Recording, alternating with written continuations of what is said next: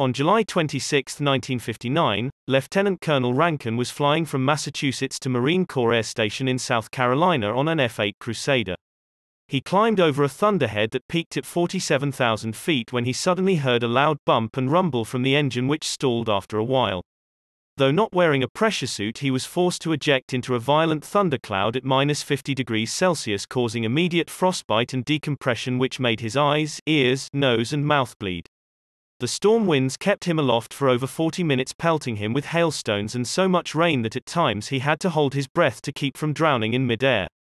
Fortunately, the conditions calmed and he descended into a forest and was later rescued.